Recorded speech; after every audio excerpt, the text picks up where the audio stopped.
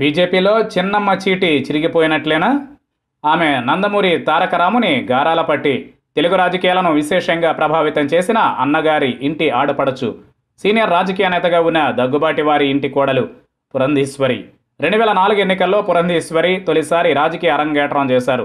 బాపట్ల నుంచి పురంధేశ్వరి ఎంపీగా కాంగ్రెస్ తరఫున పోటీ చేసినప్పుడు నందమూరి కుటుంబం హస్తంతో చెలిమి చేయడమేంటని అంతా విస్తుబోయారు. చంద్రబాబు నాయకత్వాన ఉన్న టీడీపీ నీడన చేరని తోడలుడు దగ్గుబాటి వెంకటేశ్వరరావు తెలివిగా పావులు కదిపి చిన్నమ్మను అలా కాంగ్రెస్ నుంచి అరంగేట్రం చేయించినప్పుడు టీడీపీ తమ్ముళ్ళు సైతం షాక్ తిన్నారు.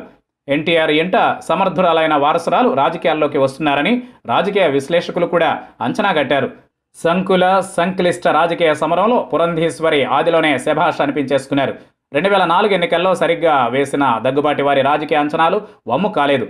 వైఎస్ఆర్ గాలిలో పురంధేశ్వరి ఎంపీగా నెగ్గి పార్లమెంట్లో తొలిసారి అడుగుపెట్టారు. 5 ఏళ్ల కాలంలో తనను తాను నిరూపించుకోవడమే కాకుండా కాంగ్రెస్ పెద్దల కళ్లల్లో పడి మంచి మార్కులే కొట్టేశారు. ఇక రెండో మారు విశాఖ నుంచి ఎంపీగా పోటీ చేసిన చిన్నమ్మను నందమూరి తనయ్యగా అన్నగారి ట్యాగ్తో పాటు అప్పటికే ఎంపీగా మెరిపించిన మెరుపులు కూడా తోడు కావడంతో పెద్ద ఊపుతో గెలిచారు. దాంతో ఆమె కేంద్ర మంత్రిగా కూడా నియమితులయ్యారు. 5 ఏళ్ల పాటు మంత్రినిగా పురంధేశ్వరి ఏకంగా ప్రధాని మన్మోహన్ సింగ్ మన్ననలు కూడా అందుకుని గ్రేట్ అనిపించేసుకున్నారు. ఉమ్మడి ఏపీని రెండుగా విడదీయకపోతే పురంధేశ్వరి ఇప్పటికీ ఎంపీగా మళ్లీ నెగ్గి ఉండేవారన్న భావన అందరిలోనూ ఉంది. కాంగ్రెస్ విభజించి తెలుగు రాష్ట్రాల్లో దూరం కాగా బీజేపీలో చేరిన చిన్నమ్మకు గత 5 ఏళ్లుగా ఎటువంటి రాజకీయ గుర్తింపు దక్కలేదు.